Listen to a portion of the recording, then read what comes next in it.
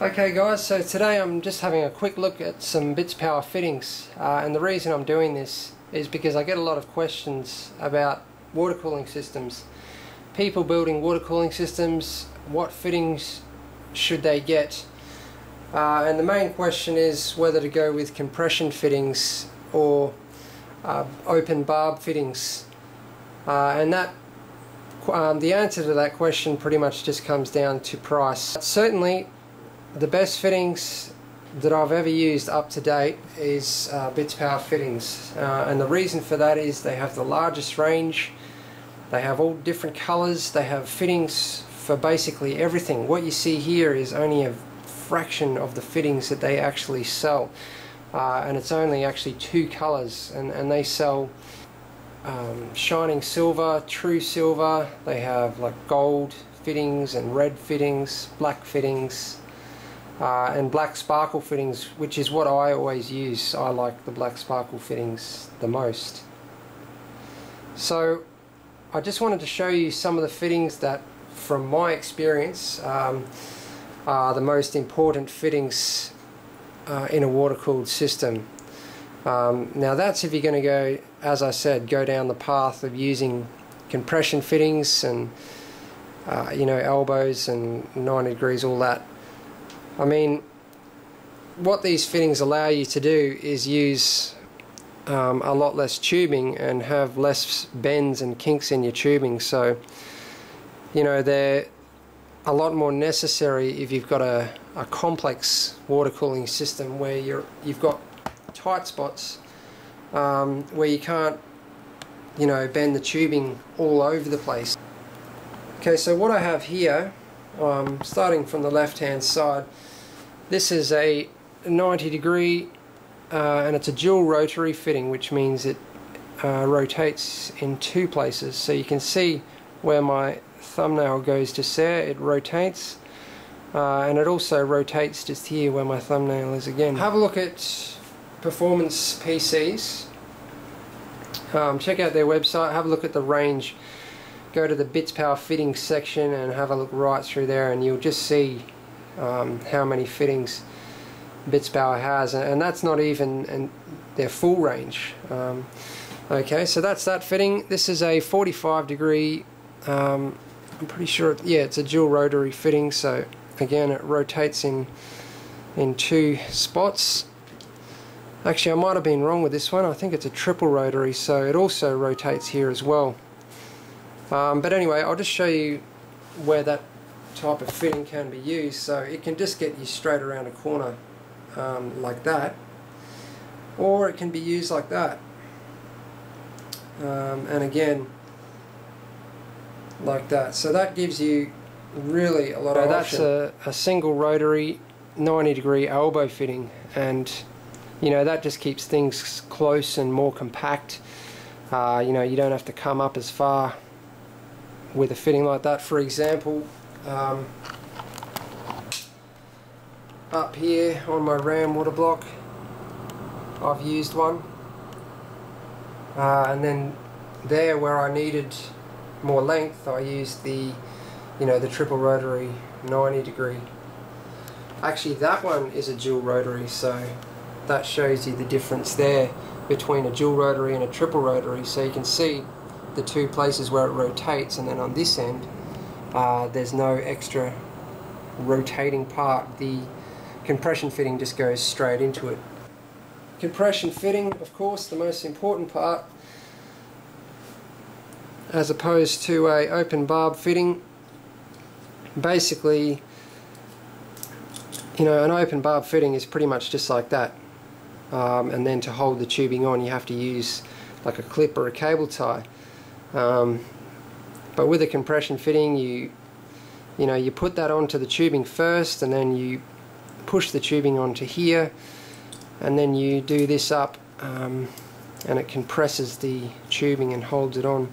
Now the fittings actually come with black O-rings, but I always replace my O-rings after I use the fittings. So this fitting has already been used, and I've put a new blue O-ring on it.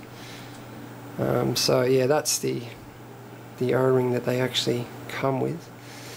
So moving on, extension fittings can be extremely handy in a in a complex system.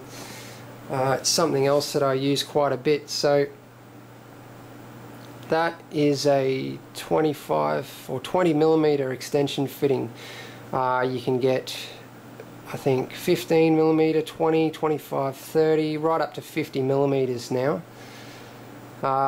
And you know, they're bringing out new fittings all the time, so I'll show you where something like this can be used, and that goes for these as well. This is a multi-transfer coupler, so it's, you know, to join two fittings together. So that one and this is another good one to have, you know, male to male, and the multi-transfer coupler is female to female. So basically, when you're designing a system, you've just got to figure out your tubing route, and then you can decide, you know, you can have a look at the range of Bitspower fittings, and you can decide what you will need to get, to follow your tubing route. Okay, so I've used extension fittings here. This was back before they brought out the 50 millimeter extension fittings and the longer extension fittings, so I had to use a whole bunch of short ones. Okay, so as well as the full range of colours and all the different types of fittings, there's different sizes. So when you're deciding on your size, it's based on what size tubing are you going to use in your system. And I always use 1/2 inch tubing, so tubing with a 1/2 inch internal diameter and a 3/4 inch external diameter. So when you're looking at the fittings, it'll have thread size, which these fittings are the most common size is 1/4 inch. You'll see ID and OD, OD being outer diameter and ID being internal diameter. Obviously, the bigger the tubing is, the more flow you're going to get, so you want to go for the biggest size tubing that you can.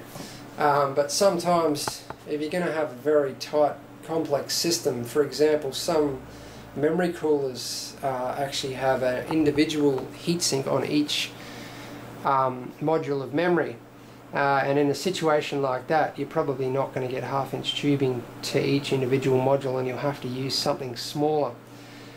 So that's where the smaller sizes come into play. Okay, so finally I just wanted to show you another fitting that I have here. Now you buy it in two parts. You buy the, sorry, it's a bit out of focus. You buy these two here. Now I've forgotten what they're called, but basically they've got two O-rings inside of them and a 1/4 inch thread, and this is the black Bitspower colour, you know, so they've got the whole range of fittings in this black colour.